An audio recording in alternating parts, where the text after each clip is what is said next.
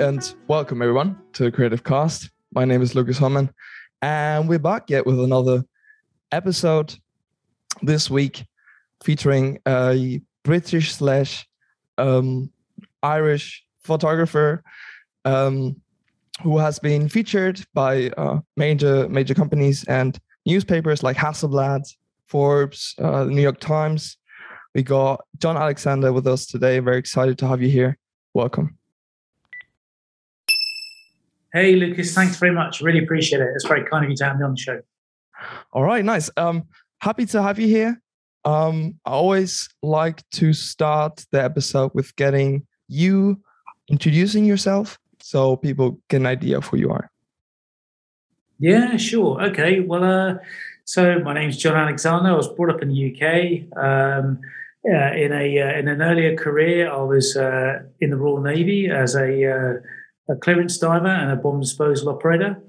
And I was in that career for nearly 20 years and came back to my first love, which was photography, in mid to late 2014.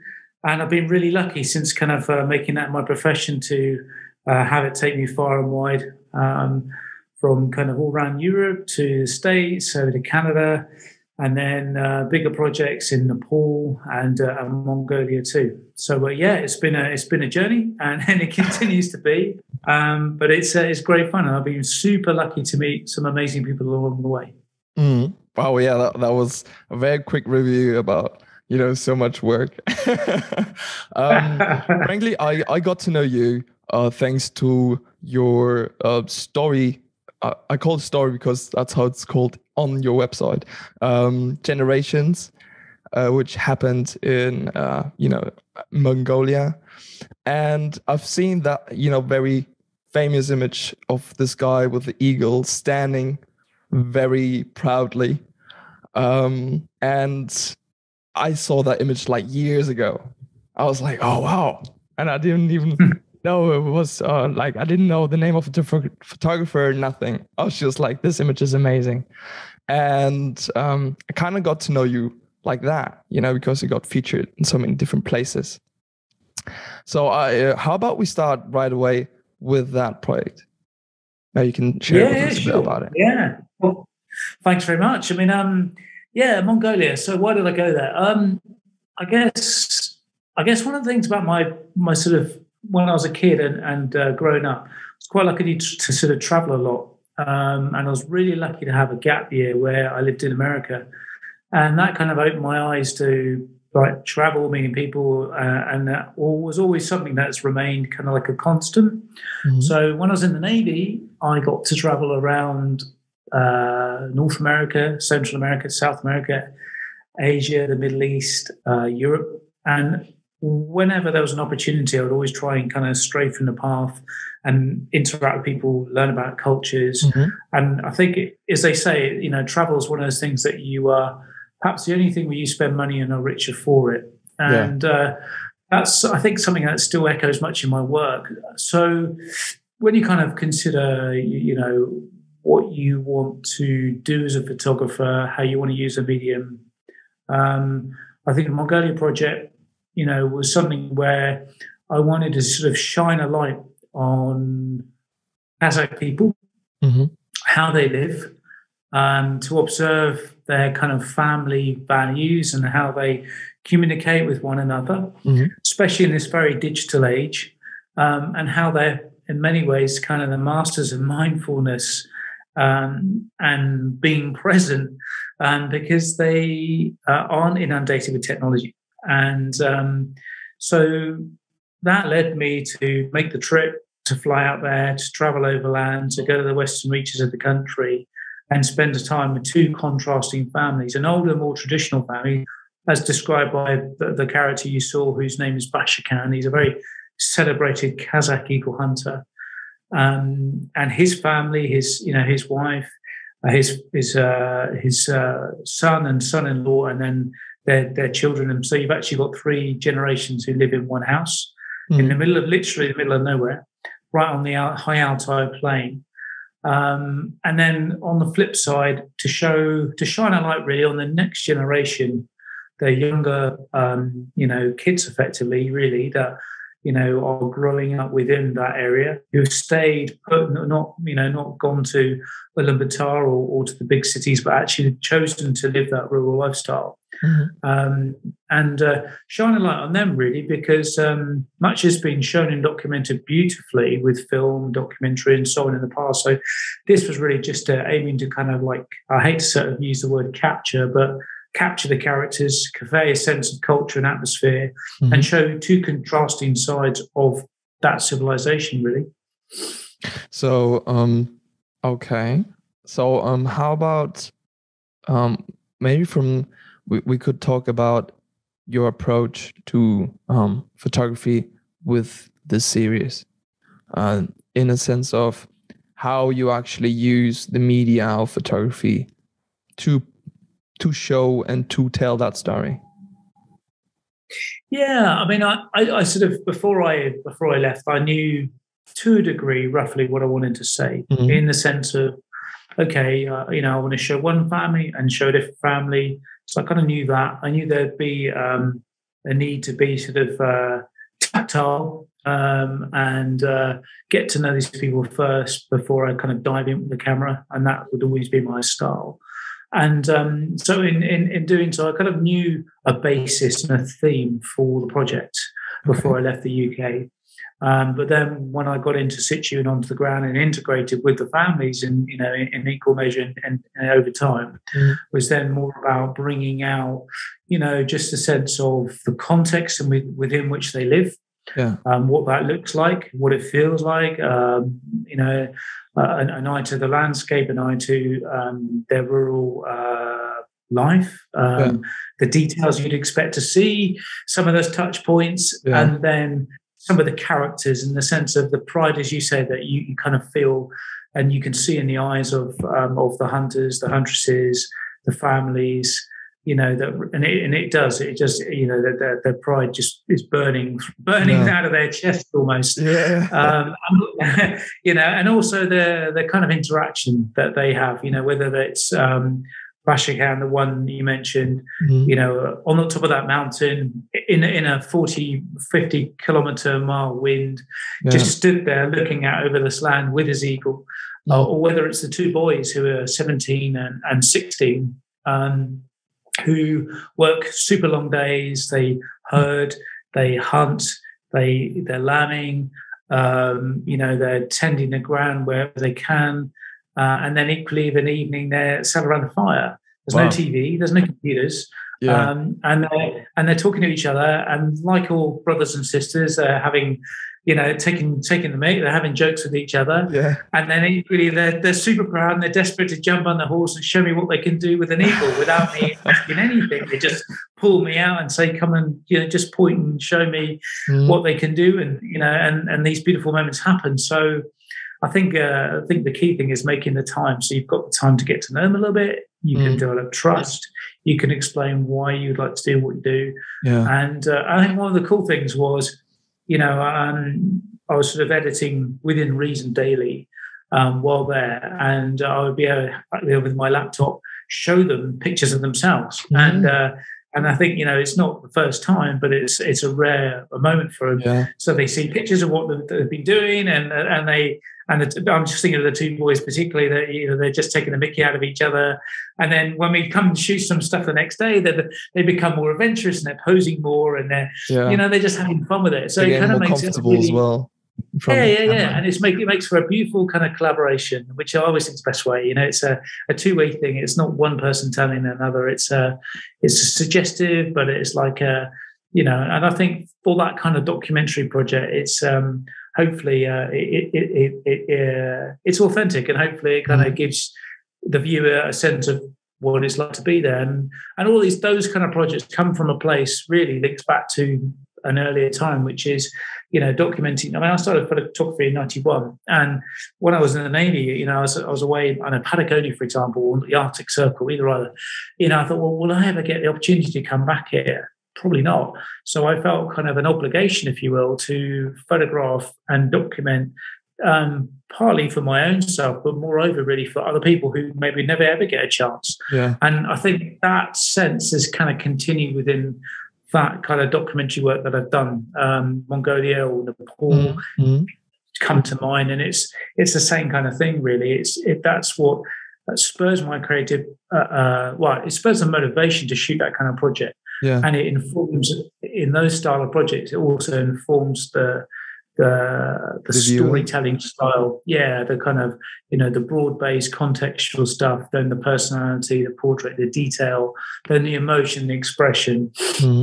To put it all together and then sequence it in a way that hopefully, you, the viewer, can kind of feel a connection with those people and not just see a landscape, see a person, but actually hopefully feel something from it. So would you say that's sort of the main goal throughout your work? I think it is. I think certainly for that kind of stuff it is. Well, I went to one of my sort of first projects that I took on since turning pro was to join an expedition climbing Everest, and that wasn't really so much about Western climbers, but the actual aim was more to talk about the Sherpa. What they do, why they're so important, why they sit at the heart of mountaineering in the Himalaya, and shine a light on them rather than say just talking about Western climbers who are semi-pro, pro athletes, and so on and so forth. So again, it definitely this sort of theme of shining a light on those whose voice may not be heard is certainly a recurring theme. The commercial work and advertising work I do, less so, but there's still an element of in my approach. I guess the common ground would be the storytelling. So, painting a picture of what a person's like, what they're doing, why they're doing it, how they're doing it, and breaking that down. And I think that's kind of that process has come with time with earlier projects pre being a pro, and then since with some of those more immersive projects like Everest, and then in Mongolia, just kind of breaking down the scenario, the situation, and trying to kind of convey. So I think, definitely storytelling is a common thread for sure. I see a lot of, now that I hear you explaining it, I see the intention of creating, how you call it, like awareness as well.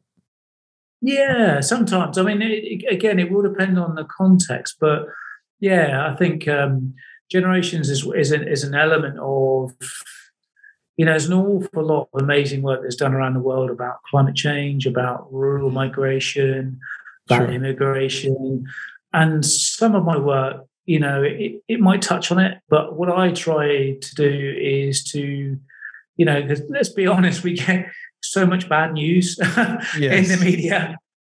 What I try and do with my work is in some very micro way to balance the narrative, to celebrate diversity, to celebrate beauty of our planet, to celebrate the fact that we're all different, and that's a good thing. And irrespective of the labels, let's just shine a light on that and go, we're all different. So what? It doesn't matter.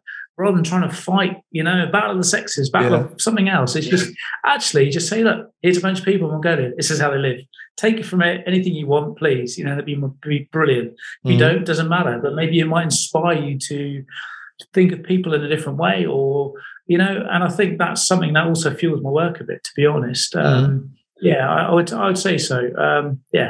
And I think in terms of awareness, I mean, on that front, I've done a little bit of kind of conservation work, linking my ability to dive with, in the kind of conservation and ecology world. And that's been rewarding for me personally to see that's been used to kind of inspire other countries to pick up the torch and follow best practice, or think actually there's some good aspects of what this country's doing. Why don't we do similar bits in our country within the ability we can, So that's, again, as a photographer, that's an immense sort of, I don't know, it's immensely gratifying that but again, I'm a very small player in this. There's millions of people who have done this before and do it on a much grander scale, but certainly with some of the stuff it's great when that has some kind of impact, for sure. Of course. I mean, whenever someone does try to do some more documentary style, work, and there's always, an attempt of being objective with what's happening around them, but it's inevitable to give what you create your own touch, right? Your way of seeing it and your perspective. That's just, I think that's inevitable, but at the same time also very important. Like, it would be sad to miss out on that, even though the goal is to be objective. Definitely. And I think as long as you are mindful of taking an objective chair, then I think, let's face it, we are inverted commas artists who use photography as a medium. And so we will have our own eye and our own skill. And I think that's something to really hold on to, because the beauty is we are all different, and that's a gift. And so you be objective or be fair, if you will, inverted commas, when you do documentary work. But as you say, your decision process and mine will be beautifully different, as would anyone else's. And you may choose to shoot something from a different angle. You may be drawn to a different subject or use of light, whatever it may be. No, it's not really. The point is, it's like a kaleidoscope, isn't it? You can both look through the same thing but see a different color. And that's the really cool thing about it all. So, yeah, I think if you try to strip that away and, just make it the whole thing very, clinical, then I think actually you'd be failing as a storyteller as well, because if you're not feeling it and seeing it and it's incredibly clinical, then very likely that your audience will feel the same. And then all of that effort, all of that time, all that collaboration is all for naught, really, isn't it? Totally. I mean, you as the creator need to be the first person that cares, That's just how it is. Yeah, exactly. No, it doesn't make sense.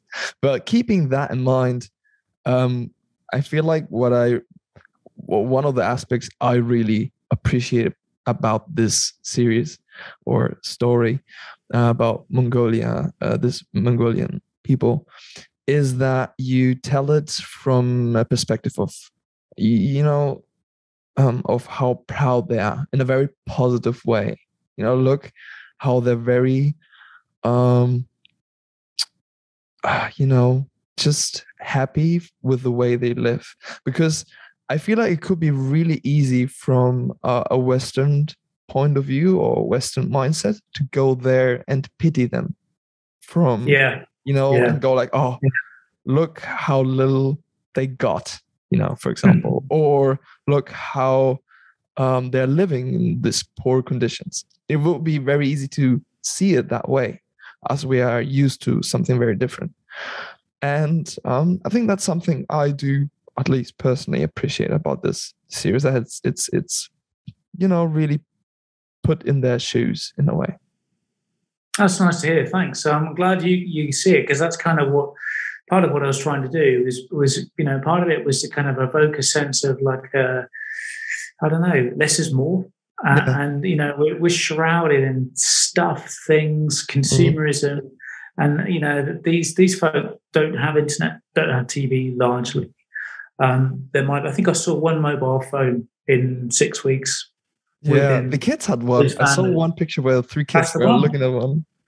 That's the one. That's the thing. And I appreciate that you can see what I was trying to sort of almost say, which was, it's not about wealth. It's not about what you have. It's about values, about family, about connection with one another. Come to it from maybe a more balanced perspective in terms of, having a tester on your driveway doesn't make you happy. Yeah. It means you have to earn more money, which means you have to work harder, which means more stress, and allowing people to kind of join those dots themselves, and showing, like, in the purest form, here's a bunch of people who've lived this way for hundreds of years, and they're very proud of who they are, but there's nothing wrong with being proud of who you are. It's just how you project that outwardly, and that's when let's face it, we start to have problems all around the world. But people can be proud of who they are, and there's no crime in that. And I think that was something that I was trying to sort of say in a way, subtly through this, to say, these people are proud, and that's okay, and they live there, and that's fine. They're actually Kazakhs who live in Mongolia. Yeah. But they have a Mongolian passport, and they live very happily, and they're incredibly proud, and they care about each other. They have time for each other. They have to survive, so they work incredibly hard. Those boys are up at 4 a.m, and they probably won't sit down until about 9 o'clock at night, and then they're right around the stove with their mum. They have no dad. Dad died. The eldest boy there is only 17. He manages the whole area, and with his younger brother, and they just crack on. But they've got very few clothes. They've got very few things. But they seem to me, at least, genuinely very content. Yeah. It's a simple life, So if there's something in that inspires other people, then that's super nice to hear. Yeah. And equally, if it just inspires to maybe look at people around them in the cities they live and think, actually, it's okay that we're all different. This is what makes this is the fabric of society. This is the fabric of our globe. Otherwise, if we're all the same, wouldn't it be dull? That's the thing. Watching these kind of works it makes you more grounded, more down to earth, for sure. And hearing the story about these boys that are, in their teenage years, really working so hard, so long. It will be unimaginable here, really. Thank you. No way. It sounds illegal, right? That's how I think. It's like, that doesn't sound right to me at all. But for them, it's normal and okay, and just as important as anything else. And it's kind of it is a visceral lifestyle they have. So I mean, you see in the shots there, you see one of a young girl who is sort of going to be the next big eagle huntress. Yeah. And she wears this fur coat. And I know that for Western eyes will seem quite at odds. But all of the pelts that she wears in her coat are from foxes that she herself has hunted and found and eaten. And it just brings things really linked up. And again, I understand for many people that will be at odds, and I get it. But for them, it's how they live, and it's how they live. But, so rather than sort of forcing Western values upon them and judging and assessing, it's just saying, look, here's a snapshot of how these people live right now. There you go. May I ask from when this project actually is? Like which year? Like I didn't actually find that out. Yeah, 2019. Yeah, 2019. Right. So it's actually quite recent. Right. Yeah, it is. Yeah. I mean, it was just very lucky I chose to do it that year, not the year after, for obvious reasons. But yes, yeah. I know. Flew from the UK into Beijing into Ulaanbaatar, and then Ulaanbaatar again internal flight to the western fringe, and then overland, to get to location. So it's quite a lot to kind of get there. And then I can imagine.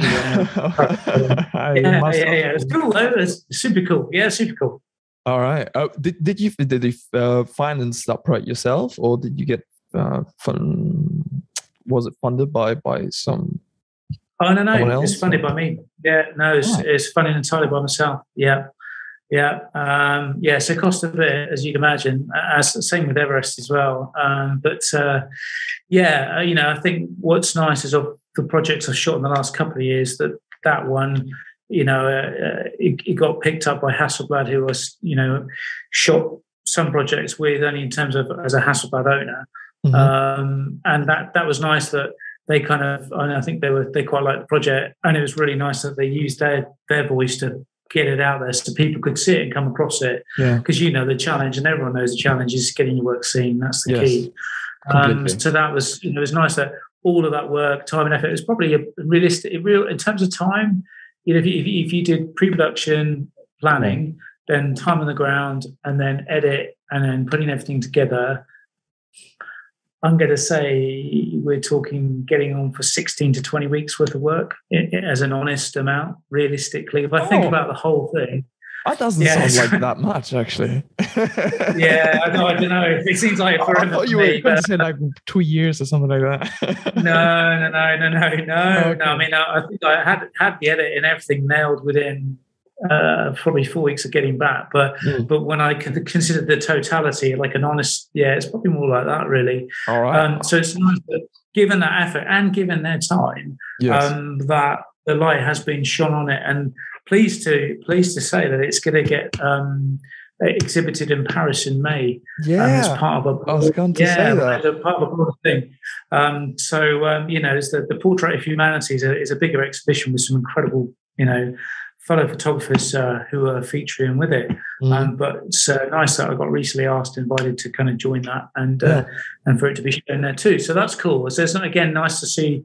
It's just nice for me to know these people will be shone, the light will be shone on them, if you will, in different ways. So through Hasselblad, through a couple of other, I got interviewed by the Royal Photographic Society on it too, and then obviously your good self. So it's nice that it's been seen, and then hopefully will be enjoyed by people, as time moves on, really. I hope so, Sounds so exciting. When I saw it, like, it will be exhibited at the Atlas of Humanity in Paris. I think from the 27th to the 29th of May or March. We're on the money. It was May, right? Yeah. Okay. Yeah. Spot on. Exactly that. Yeah. And so good. I might even pop around myself. Like it's because it's not that far from where I live. So there you go.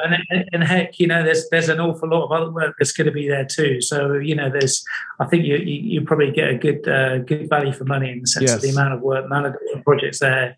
It's pretty inspiring. I'm going to try my best to get up there and take a look at the other work. What was that? Okay. Yeah, I guess I should. Yeah. All right. Nice. Yeah. So, I could ask you 10 more questions about this project, but let's move on. Sure. No worries at all. And let's speak about also.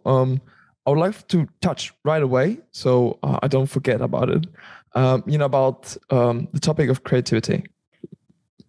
Let's give it a shot. I always ask what creativity means to you and how it impacts your work. Yeah, it's a good question, and it's a complicated question, and probably a fairly complicated answer. My interpretation of this would be that I think my creativity or my creative approach comes from a sense of storytelling. And that approach comes from having a fairly documentary style photography background in the sense of being in places, feeling compelled to document them, the people that made that experience, the location. And I think I haven't shaken, for want of a better phrase, that mindset off. And that informs my sense of storytelling. And that more storytelling style approach within photography, than rather than maybe being a straight portrait photographer or a wildlife photographer or a sports photographer. I think my kind of those influences, that background in photography, those experiences I had in life before being a professional photographer have definitely influenced my sense of creativity. And the creativity is kind of almost started from more of an observational taking photos to, with time and examination and thought process, to more making photographs and saying, here's a theme I want to talk about. This is the message I want to put across. This is the emotion I hope to evoke. How do I shape up a story to get me there? Yeah. And so I'll give you an example. I shot a project this summer in collaboration with two freedivers, partly because of, for me as a child, I learned to dive at the age of 10. I did a degree in maritime studies and then pretty much 20 years in the Navy. So I've got a very long connection with the sea. Yeah. And I wanted to find a way to kind of take my photography back there a little bit too. And I think that will probably be more more in the future. Mhm. And so I wanted just to tell a little, very simple story between two people of kind of reconnection or connection, depending on Yeah. how you interpret it, the images, and having faith in one another. And and if you sort of ask, why did you come up with those things and how? It's probably a sort of small comment on the state of play at the moment with COVID, where, we've gone from a civilization where we used to speak a lot to Mhm. a civilization that had phones, to a civilization that's gone very much into text and messaging. And sometimes there's something lost in that. You can't always gauge a tone. You can't always, there's always open to misinterpretation and misunderstanding. And so you have that kind of change in the way we communicate. And then you throw COVID in on the top. And there's all the ingredients for people to really, their friendships to be tested, their working relationships to be tested, misunderstanding one another, Yeah. all of these other things that are kind of there in the backdrop. So this is really just a simple little story of two people connecting and one saying, come with me for a swim, for want of a better phrase, Yeah. and just kind of getting people to have a bit more faith in one another, not necessarily believe everything they read in the news or on social media, and to use their own judgment a bit, and just to have faith in humanity a little bit. So it sounds like big stuff, and I don't necessarily, that series may not necessarily echo all of that, but it's called Trust Me, and if you have a look at it, let me know your thoughts, because you might see it, you may not, but that's kind of what we're trying to drive at. And I think, sorry. No, I did see Trust Me. I was thinking about it actually when you were talking, because it's one of those. Well, it's, I think, the only series I saw which was on the water. Yeah, that's it. And there's a documentary one which is just about environmental advocacy and conservation, but as an out and out underwater project this year, this was that. And and I think it's part of where I'm starting to kind of head towards is rather than necessarily observational or documentary. I mean, it's just with the storytelling side is actually to look at another way to tell stories, and maybe if there's themes that are important or themes that I think might resonate with people. And it's one of the projects that's probably had the most interaction recently, other than, say, Generations. Generations intrigue people because it's quite rare in the sense of subject matter. This is less rare. It's just two Western people.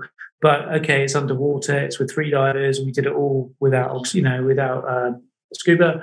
And there's an element of technical side to it there, but there's the element of like, okay, yeah. So it is quite at odds with a lot of the rest of my work, but it's interesting to shoot and to produce it. So, yeah. It was, well, it is definitely unusual, to say the least. And I see there how that comes back to this topic of it trying to convey, values that are being threatened, values that are, being forgotten. And it reminds me of how you describe yourself, in your bio, which is, at heart, I'm a humanist. Yeah. I mean, I don't know how to put it really, but when I work with people, I've worked with some fairly famous people, portrait-wise, and musicians, and a couple of athletes, which is a fantastic experience. It's great, but I'll be honest, quite often when I'm working with someone no one's ever heard of, that can be the most rewarding experience. And sometimes when I look at what motivates me as a photographer, there's probably two dimensions to it. One is the actual experience at the time of taking the shot, or being on location, or the combination, and would be part of what fulfills me with satisfaction and enjoyment and a sense of reward. And then the other part is the actual image out the back of the camera, when I've finished with the edit, is to say, okay, actually that image definitely does something to me, for me. And but from the humanist point of view, I just think sometimes the more stripped down, the more real, inverted commas, someone is, or not necessarily seeking the fame, of just someone who's just a normal person. I find that to be the most rewarding experience, I guess. And some of my favorite photos are with people who no one really knows. I've got photos of famous musicians, composers, famous athletes, climbers, mountaineers, Yeah. And it's a fantastic experience to meet these people. But actually, sometimes the experience with the lesser known is maybe the more rewarding. And maybe there's something in that for when we're trying to find inspiration of what to shoot next, and thinking, oh, we should be booking these the good and the great. Actually, sometimes working with just nice people who are, normal, down to earth, strip back, whatever, whatever label is the most exciting, and perhaps the most collaborative as well. There are so many, famous photographers that have gone completely down that road of, portraying, well, they went even further. Not only those who are not known, but like the thoughts to be the worst of the society. They have gone very, very far that way. But you describing it that way, this reminds me of a guest I had on my podcast, like I'll say like 1 or 2 months ago. Trevor Humphreys. He is a Dutch illustrator, very nice guy, and his work is very light-hearted and very comfortable, cozy, sunny, very good feeling, mostly sports. And what he does is he most of the times has people in his illustrations, and these people have blank faces, so they don't have distinct features. They're just there are no eyes, no nose, no mouth. It's okay. See, and I asked him why he does that. Why does he not, paint a face to that character? And he explained it to me this way. He said, if I would paint it very realistically, or I would do very clear features, people couldn't put themselves in that character as easily. That's very clever. Yeah. That makes total sense to me, right? And that's right? Yeah. That's awesome. Like, I think. Sorry. No. Sorry.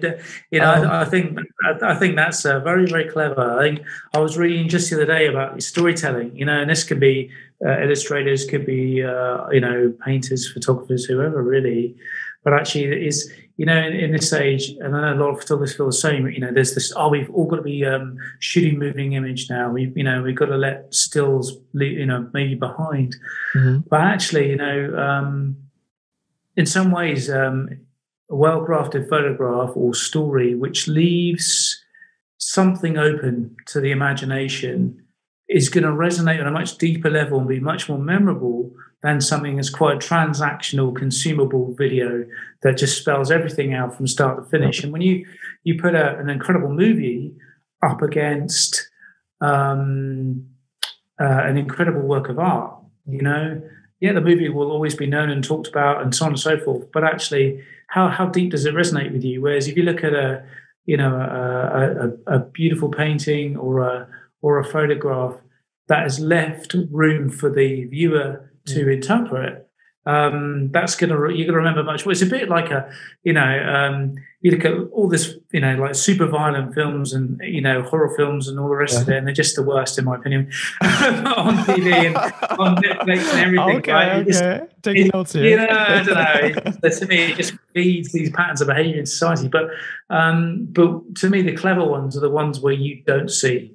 And it allows your imagination to join the dots in your own way. And I think that's where the clever, a clever script or a clever piece of cinematography or a combination of the two probably, it works well. And I think in photography and in painting and forms of visual art, I think that's the real gift, because it, as Trevor's done so beautifully, it makes you stop, it makes you engage, and it makes you interact. And hopefully any good art will always do that. And I think if you've done that, you've got it, right? And I think that's the key.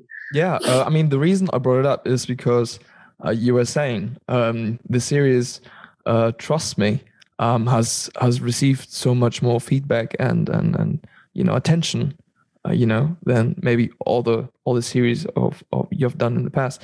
And maybe the reason is that that there are people that not famous, because when you see someone that's famous, like, oh, okay, that's that guy or that girl. Is that guy, and they're doing something different, or they're dressed it has nothing to do with me. Subconsciously, that's what you do. Maybe. I mean, it's interesting. It was kind of nice because it felt like a bit of a brave step, in changing direction. It's interesting to see people interact with it, and it's funny because, I put it under the nose of a few, kind of photo editors, advisors, and some absolutely loved it. And one particularly was not a fan, but that's okay. It's as we all know, there's no right and wrong answer. It's massively subjective. Do I believe in it? Yeah, I think I do in a way. And would I like to do more of it? Absolutely, for sure. We'll see. But it is interesting. It's interesting how people interpret work. Definitely. Yeah. If it fits your goal, because it all depends on what your goal is with your work. If it, in this case, it does, and if that's what you want to achieve with it, if it goes along with the values what you're trying to convey, then it perfectly fits. But I don't know if your goal is making a portfolio of famous people to show off your technical abilities, sure, then do that, right? But it's all about what you want to achieve in the end. Yeah, exactly. This is exactly that. Yeah. When it comes to your career, specifically your photographic career, considering that you've been in so many different places, you've organized, founded, and done so many of these yourself with the team, obviously, but it was your initiative. When it comes to what is the learning curve you have achieved through that, what are the pivotal things you had to learn that you maybe didn't know how to deal with in the beginning? Because this podcast is all about sharing valuable information, about teaching, the younger generation of creative minds, especially photographers, how to achieve their dreams and how to get their projects done and fulfilled, right? So what would you share about your journey? Ooh, that's a lot. I think in no particular order, and but I hope this is of value. I think one of the biggest things, especially for people who have maybe had another career and they're coming to photography, whatever age, but if they've had something before and then they come into photography, I think, unless you come from an arts background or a very creative environment, I would say that most of the people have come from some form of linear background where they know where they're going to start, they know where they're going to end, and they know roughly the path they're going to travel, and maybe the good and the bad, but nonetheless, there is a path, there is a kind of a game. I would say with photography is the biggest thing is steer away from being labeled as much as you can. Explore the use of the medium as much as you can. Just try different things. And by different things, I mean not just techniques, but different projects. So, I think it's really important to look at interaction with people. But I know for younger photographers, that will become, that can become a bit of a hurdle. But the sooner you do it, the better. And you can always find ways within the shape of your project to shift the emphasis away from you and maybe make it about a third-party subject. Okay. So I would encourage experimentation, exploration of different genres. So try sports, try portrait, try documentary. Just try. But I think the common ground with all of this is anchor them around the project so that you have a sense of purpose of what you're going to do and why. And you've built yourself a framework. So you're used to operating in a framework. You're putting, you're putting some form of framework around that idea, that concept, so that you can then plan from that. You can then estimate resources from it. You can know the kind of hurdles you might have to go through, and don't be afraid to step outside your comfort zone. Don't be afraid to challenge yourself. If you're not challenging yourself, you're not growing really, especially if you're younger, where your propensity to learn is so much better and so much higher. So push yourself. And I think maybe that would be one big bag of advice. May I just ask something about that real quick before you keep going? And something you pointed out was try to avoid being labeled. What do you mean by that? I think once your work's maturing and you're starting to go to market, you will find agencies, agents, and potential just direct brand clients will want to put a label on you, but especially agencies. They'll say, "Oh, you're an adventure photographer, or you're a portrait photographer, you're a fashion photographer." They'll try to put you. I would avoid that as much as you can until you really know your groove, and that knowing your groove takes years and takes time. And it is, somebody said to me recently, and so I had time to relay this advice. It's an iterative process. You can't rush it. Unlike, if you come from maybe a background where you're managing projects or programs or people or resources, it's all pretty linear. You know roughly where you're going to start, and you know roughly where the end is, and you know roughly what you've got to do.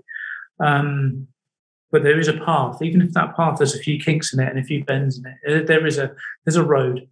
With photography, definitely not the case. I would say, in my opinion, I'd say it is iterative, and it's a journey of self-discovery as much as anything. So I would have tried to avoid being labelled. I would, as long as you possibly can afford to do, explore different genres, explore different projects, and even if you think, oh, I can't do a fashion project. Well, it may not be fashion, but you could say, I want to go and do a road trip, and I'm going to document some of the people that I meet, and the way I photograph them might be similar to a fashion shoot. So there's a way of breaking down that barrier in your mind. You might have an aspiration to say, I want to be a fashion photographer, but you might say, well, I can't afford to get models. I can't afford to have an assistant. I can't afford all these things. Okay, but what can you do? You've probably got time. You can probably plan things effectively. So I think what I would say is try to avoid being labeled and labeling yourself. Try and think about, and it'll only come with the more work you shoot, what you feel epitomizes your one, creative approach, and two, your style. And look at the bits in your work that you like the most and the experiences that you've enjoyed the most. And if you got a passion or a hobby, maybe perhaps link that together too. And then build projects around that. So I would say use a project-based approach to then as a platform to explore different genres. That would be the biggest thing I would say. And avoid labeling yourself too early until you've really done that exploration and you think, I just want to shoot people, or I just want to shoot landscape, or I want to do a combination. Until you really know that, and that just takes time, and that doesn't necessarily mean years. It just means a lot of work. So it could be, and reflection. You need to think about, reflect on it, and go, okay, what was good, what was bad. So that would be my suggestion for what it's worth. All right, I see what you mean now. I didn't understand in the beginning because I heard the phrase try not to be labeled. I was like, okay, labeled. And I thought you meant he's a portrait photographer, he's a sports photographer, he's whatnot. I was like, isn't that supposed to be a good thing? That was my first thought. It's important that people know what you can do and be good in a very niche and find your niche and whatever. And then it's like, oh yeah, you mean it in the very beginning stage. Exactly, you're absolutely right, and that's the key. Is in the early days, I would say, I think probably two words would be explore and experiment. Explore genres and experiment with techniques. To find what you really like and are good at. Absolutely, right. And that's the key. And then I think once you've got that, and once you feel you have that body of work, then by all means go to market as a portrait photographer or as a storyteller or an adventure photographer, whatever it may be. But I would try to avoid being labelled labeling yourself too early. Yeah. And I would just, as long as you can afford to do it, I would continue to explore and experiment until you feel like you've really got your thing. And equally, I think the other thing I'd add on that is there's no harm, I don't feel, that if 3, 5, 10 years down that road, Mm-hmm. and you've been successful, you want to have a change of direction. Quite honestly, I personally don't think that's necessarily a bad thing, because if you've lost your passion for what you're shooting, it will show in the work. Some might say, well, once you've got your groove, you should stay with it. But if your passion will, for it dies with time, then your work will also. Whereas if you can find another way to do something different, and by using personal projects, self-design projects, you can use that as the vehicle to try these other routes and try these other paths as well. So I think that would be one big bag of advice that I would offer. And I think I had something I was thinking about. This was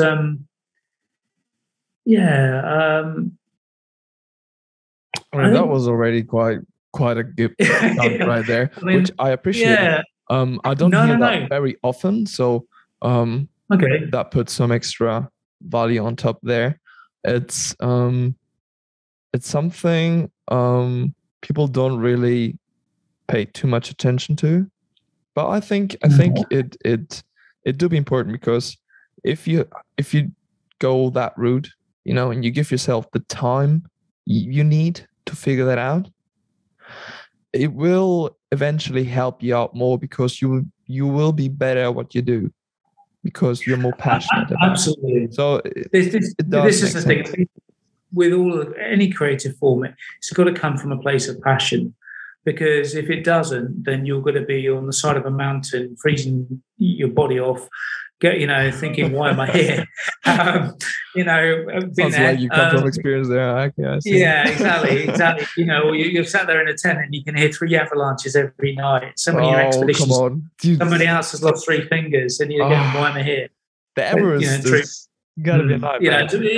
In honesty, but you have to. You've got to really want to do what you do. Or if you're having a tough time with talent on set, you've got to think, okay, why am I here? And you've got to be. So you want to go into these projects eyes wide open. Come shoot from a place of passion, and it will show in your work. Because if you're passionate about your work and you're energetic and enthused, then your audience, whether that's somebody in a gallery, somebody in a magazine, a client you may be speaking to, they're going to feel it, and they're going to buy it, and they're going to see it. And then it's I hate to use the word authentic, but it will be a true mirror of who you are as a person. Yeah. And you'll be good at it because you care about the subject.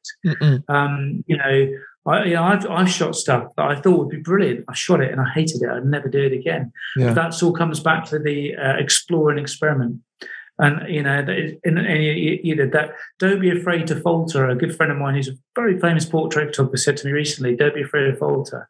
It's part of the process. It's part of the journey.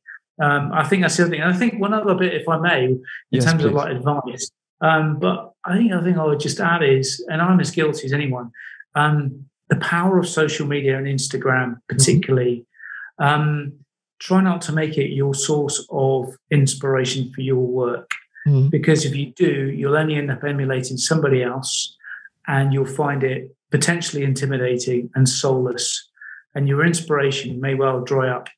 For some people, it can be very, very useful, but I just think I would just say use it with caution, because you can jump onto it, think you've done the best shot on something, and then look at someone else and go, oh my God, like that's it, I'm stopped. I'm never doing that again. And that's not how it should work.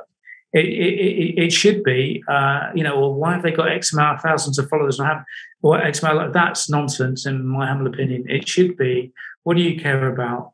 Why, and what do you want to do? What is it? What's the story you want to tell? Or what is it you're trying to say? And I think if I could give one bit of advice, especially for new or younger photographers in this age of social media, it would be that. It would be go to an art gallery, look at a painting, go and take a walk in the fresh air, whether it's a city, a town, a village, or in the middle of nowhere. Just, try to dial off rather than dial into social media, because I do see that as something that, can really hinder your creative thought. You might have the most innovative idea, but you might see it in a different way or shot in a different way and think, oh, I can't do that. Mm. And I personally, I feel that's wrong because we're all unique and we all have a different way of looking at the same thing. And therefore that creates millions of different interpretations of exactly the same thing. And Yeah. I think that's the power of good art, you know? Mm. I couldn't agree more with you on that last piece there. I feel like picking up what you said, well, while we were talking about this important concept called passion, it has to do with this as well. Not only um, it is important for the reasons you stated, which are it makes your work stronger and it makes you more authentic, but it also is so crucial or critical because eventually it's the only thing that will keep you going when everything else fails. And that everything else is you got no money, maybe you got no support, and that support is that social media that might not, be the amounts of likes and followers you're looking for. So in the end, it really is something that is only within you and it's not externally based. So that's another one of the biggest reasons why passion is so crucial to have and to find. Because we all have it. We just Definitely. We just got it. And then the challenge, the biggest challenge, maybe the biggest challenge, Lucas, is finding the passion. That that is a journey in itself. There's no easy solution for that, but you're right. You're right in the money. That's the thing that keeps keeps you going. As the great John Bon Jovi used to say, got to keep the faith. Equally, there you go. Right. But the passion is the fuel, isn't it? And if the passion withers, then the fire goes out. And passion is unique to you. So again, without that, then it won't keep you when the chips are down and when you're tired, when you're up in the Everest and it's cold and you're hungry. And, everything's like, oh God, I want to go home. Passion is keeping you there. So. Yeah, exactly that. Maybe I can try rake some extra piece of advice from you regarding topics like financing your project and a topic that is showcasing your work. That is maybe, in exhibition or in a newspaper, outside of social media, which is very accessible. Sure. Yeah, sure. Financing, crikey, and that's pretty complex. I guess there's obviously multiple routes to finance collaboratively with a brand, maybe to suggest you've got a theme or a story you want to tell, and do they want to help finance it, or maybe support it with products or something along those lines, resources of some sort. Reaching out to the company. Yeah, that could be one way. And equally, not just brands, but crikey, charities. Yeah, okay. And I think that's one of the routes, certainly not overlooked at all. Christ, not far from it. But I would say it's one to consider closely because you're going to be valued. A brand may not value you as a photographer, but because they've got their pick of thousands, but maybe a charity might. And if you've got a charity maybe that's local to you geographically, or even local to you emotionally, maybe there's some connection with some form of charity, then I couldn't think of a more authentic place to come from than shooting with people like that. And I think I don't know. I think judges, I think art buyers, I think art directors do see the more authentic work shining out where people have just shot in the local town with a couple of people, or the local village, or they've documented the same thing, which I know is, everyone would have heard this before, but there's a pretty famous fashion photographer, Jamie Hawksworth, and he got noticed because he shot a very, should we call it, pared back, dialed down documentary project in a city in the UK, which was not glitzy or glamorous, but the way he shot it really appealed him. He's a very famous fashion photographer right now.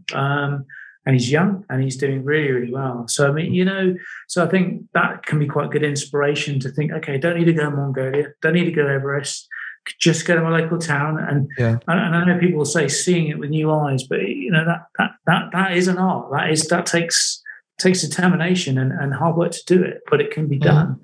So that's one way of navigating the whole financing challenge. Yeah. The other thing, of course, is just to pitch it to editors, to talk to journals, to talk to magazines. I mean, editorial pays really poorly. But if you set a goal for 2022 and you say, hey, I want to be published in, and you have it as a goal, and you set, as one of your goals, okay, I want some editorial exposure. I want to hopefully try and do some sort of campaign or whatever it may be. I want to be on Lucas's podcast, whatever it could be, But no, seriously, this is great. It's good. It's conversation. It's real. It's genuinely, it's awesome. But it's all part of the thing. And I think, sometimes you can pitch an idea to an editor. I went up to visit an editor a couple of years ago of a magazine and explain what I used to do and explain how I'd like to contribute. And this was very, very fortunate. An hour later, he phoned me and said, I've got a project for you overseas shooting something. Oh, and I went, Was that thanks to your pitch or? I didn't particularly go in. It was more about just making the effort to travel, taking the time, be professional in the email, going up, having something to show, explain who I was, and just putting myself across as professionally as I could. And I think that's part of this too. And it's, it is an industry built on relationships. Okay. So I think, that kind of approach still says a lot about you as a person. And the more you can say about yourself as a person, I think the more valuable that is. So I think even if you're a young photographer looking for their first break, wants to shoot an ambitious project, don't be deterred. Be consistent in your approach and be persistent. And those are two words that were kind of given to me last year, if you will, which is be consistent, be persistent. Don't lose the faith. Don't get intimidated by Instagram. Don't get intimidated by social media. Just do your thing and keep looking at what your thing is and keep honing it, keep building it, keep pushing your emails out, keep trying to phone editors. So I think that's a good route. I think editorial, has, while it pays very poorly, I think it has an immense value for your professional progress, for your, I hate to use the word, but exposure. Yeah. But I think there's a lot of good in that. And you never know where it may lead you. I think that's the other thing about photography is, biggest thing I've learned, is you never know what, you've got to keep the faith and you never know what's around the corner. And, that's hard to sustain that all the time. You all know that.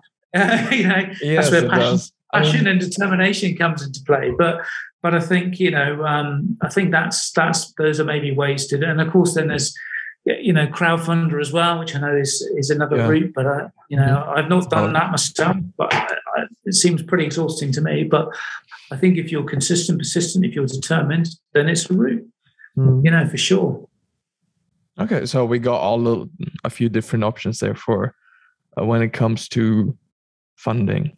Well, it kind of leaped into showcasing your work a little bit too, right? It kind of like overflowed into that. I felt that a little bit. Yeah, I think the editorial is a really good vehicle for that. I think editorial is really good. I think collaboration, collaborating with athletes, depends on your style of work, or musicians or artists, reaching out. I think that's where Instagram is very good. Just to literally dial in and say, hey, look, I love what you do. This is me. Why don't we do something together? And you never know. It worked for us. It's exactly right. I ended up shooting, a member of Florence the Machine off the back of that. So it does happen. It sounds random, but I think it's fair to say it does happen. But I just think I would use social media with a sense of deliberacy. Have a game, have an end game, have a direction you want to take it, and use it for that. Don't get swayed by other things. Sorry to keep talking about that, but I just think that's important. I think it's important. All right, nice. I think we got some express value there out from this episode today so far already, which I'm very grateful for. No problem. I believe we are reaching sort of the end of this episode. Before we get there, I would like to give you the opportunity to share with our listeners where they can check out your work, what you want them to see, or maybe, on different social media or website, whatever you got there. All right. Yeah. Thanks, Lucas. So my website is www.johnalexander.co. That's it. I'm on Instagram, as I've mentioned, and it's John Alexander Photography. So I'm there. I'm on Facebook, John Alex Photo. I'm there. So if you want to interact, reach out, look, like, think, follow, brilliant. That'd be awesome. If you've got any, observations, feedback on my work, and I would genuinely welcome it. That'd be awesome. If there's anything I can, kind of questions you may have about, second careers, doing this a bit later in life, more than happy to help on that, because I've had a lot of help from some brilliant people in the photography world over the last few years. So, without their support and how much, I don't know if I necessarily would still be doing this. So, that goes a long way. And I think that's one of the great things about this industry compared to others. There's a lot of good people out there. Yeah, willing to help. And check out any of those areas. So, johnalexander.co, John Alexander Photography Instagram, or John Alex for the Facebook. That'd be cool. Yeah. Lovely. If people want to reach out to you, what will be the easiest way for you? Probably head to the website, because if you go there, then you can see contact, and then you can email me from there. That's probably the best way, I'd say. Yeah, for sure. Okay, great. Another thing I want to point out, I mean, we already touched on it, but if you can, maybe you should go and visit the exhibition happening in Paris next year. I think that one's going to be very interesting. I have to check out who else is exhibiting there, which I'm not totally sure of. But it's a short period. It's like 3 days or something. And that's right. Yeah, I mean, there's a heap of talent. Honestly, there's an absolute heap of talent. If you Google Atlas for Humanity Paris and look it up, you'll see what I mean. The list is long. I'm just a small name within that, but there's a heap of talent. So it's well worth the journey, I would say, if you can do it. Yeah, nice. Okay, great. So before we end, I want to give you the opportunity to share whatever might have been left on the table that we have not talked about. Any ideas, story you feel like you rarely get asked, but you would like to share? Yeah, no worries. I mean, I think I don't know. I always get people on the spot for that one. Yeah, you sure have. They're like, you've done a beautiful job, man. I think all I'd say is, because I'm trying to avoid saying anything I've already done, but I think one of the coolest things about photography is it's a passport, and it can lead you to some amazing places. So for me personally, I had the privilege to live with Mongolia, or Kazakh people in Mongolia, do the Everest thing, shoot underwater in the Caribbean, take a picture of one of my favorite bands, be on a stage right next to another favorite DJ of mine in front of 12,000 people. Random moments, they continue. And all I can say is pick up your camera and go and shoot. I don't do enough of it. I need to do more myself. I would just say, it's the cheapest passport you can find to amazing adventures, and just try as much as you possibly can. Enjoy that journey, and remember, it is a journey. There is no necessarily end state. Just enjoy as much as you can, because if you don't enjoy it, then holy cow, it's time to go and think about something else. That's for sure. But that's probably all I could add. Great, brilliant. With those last words, we're gonna finish up. Thank you, John, for being here, for spending some time with me, having a great conversation like this. And I hope you guys enjoyed it as well. I catch you guys next week. This has been John Alexander, tuning in from France. I'm Lucas, and this was a Creative Cast.